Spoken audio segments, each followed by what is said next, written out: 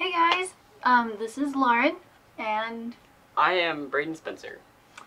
we are so excited to start our summer STEM program. So we're gonna have 7 weeks of STEM activities for you guys, and this is just the first one. So if you want to show them the STEM kit, so this one comes in a kit that looks like this, and it is available at the front desk. And if you look as you walk inside, there's a whole take and go menu underneath our TV, and it has the full list of all of our kits and when they become available. And it will also say if we've run out. So that's going to be a really nice at a glance. Because it's until supplies run out. Right. And then even if you run out of supplies, we'll have some templates and stuff on our blog, so you could recreate the craft at home. And we have some really cool, if you've been to our children's section, you should have seen all of these gorillas hanging all over the place. And if you guys do one of our STEM activities and have your parent do homework and fill out the form and take a photo of you doing the STEM activity, then you guys get to come to the library and say, "Hey Lauren, the librarian, I want that gorilla," or "Random librarian, I don't know, I want that gorilla," and we'll take it down for you and you can take it home. So it'll be awesome. So it is 1 gorilla per kid, so otherwise they would tear your house apart and eat all of your food. So today's craft is, we're going to learn about binary code. And it is inspired and adapted from this really awesome book, 100 Easy STEAM Activities, and that is by Andrea Scalzo Yi, and it's got awesome stuff in there. So, alright, so let's get started. Alright. Wait, first, so what you're gonna need in your kit, you will have, yeah, you can just, just right here, just show. You have a box of crayons, so you're just going to need something to color with. You don't need to use the crayons. If you prefer markers, you can use markers. That's what we're going to use today. And then you also have 3 sheets of paper. The templates, we have those on our blog. And then another little half sheet that has A to Z on it, and we'll show you what to do with that. Alright, let's get started. Let's get started. Alright, so the way computers count is different from the way we count. What we call the way we count is base 10. That's right, because we go from 1 to 10, and then we keep going in tens. Yep. Computers only write in 1s and 0s, rather than 1 through 10. So they can only understand 1s and 0s. That's how they count.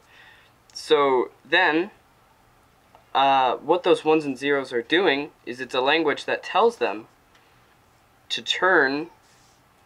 If you were to look at your screen with a magnifying glass, you would see tons of tiny little squares, and those are called pixels. And pixels are what make the pictures on your screen. And the 1s and 0s tell a pixel to turn on or off, like a light switch. Okay, so like a light switch, Yep. yeah. And that's binary code. That's called binary code. And so computer programmers don't generally write in binary code, but they put things in programs that convert to binary to tell computers what we want them to do. And computers use binary code all the time. Yep. All right. Okay. I'll have to get out a magnifying glass and look at my monitor. Yep. So what are we doing today? What we're doing is we're giving an example of how this works. So you will have... But with art. I need a crabby. We have a crab. Okay. Right here. So His the name first... is Krabby the Crab. Krabby the Crab. And then, so the first one you're going to end up doing... So in your kit, it's going to come with a piece of paper that looks... See if I can get it out of the way. That looks just like this, Oh yeah, with except the owl smaller. and the crab. With the owl and the crab. We've blown it up for you. So it's easier to see on video. That's right. And what you do is you take that piece of paper and you will, I just put dashes through them, but you can color in the boxes if you want. Oh yeah, okay, so I did it too. So if you just want to take your markers and you put any color. I did it totally random. I started with red, and then I got impatient and started doing lines like braided. But you assign a color to every letter, and the binary code for every letter is shown right next to it, so you guys can see how the computer understands our alphabet. And so what happens is now you are putting in the instructions for if this, then this. So if it says this, then you color it that color. Okay, so if it says 0, 1, 0, 0, 0, 0, 1, 1, then we know it's the letter A, and the assignment is the color green. Unless you're me, because I put in the color red. So they'll all be different, kind of. Yeah. It depends on if you all do it. So what I did is I did a pattern of more green than anything else, so everything I did shows up more green. Oh, nice. Oh, and it's actually, this is the letter A, because we spelled out the word crab in binary. Left to right. Right. So C-R-A-B. Yep. And so when you color it, do you have your colored crab? I do have my colored. You'll want to color in each section with your assigned color. And this is what Braden's looked like. It's a happy crabby. And then I didn't do the crab, I did the owl. And the owl is a little bit trickier. So we wrote the binary for you here. So you can go, this one is an O, and this one's a W, and this one's an L right here. This is the binary. And so I'm gonna look at my sheet, and my O is red. Red's my favorite color, so I did a lot of red. And then my W is yellow, and then L is red, because I was like, L's gotta be red, because that starts the first letter of my name. And then what you want to do with here is kind of what we did with the crab. You'll want to section it off, and you can squiggle it or you can go straight across. It's totally up to you. And then you can write in the binary if you like. But there has to be 3 sections for each letter. Yeah, section per letter. And then here is my owl. So I did O, W, L. And I ended up with a Gryffindor owl. So I guess that's Hedwig. Showing her true colors.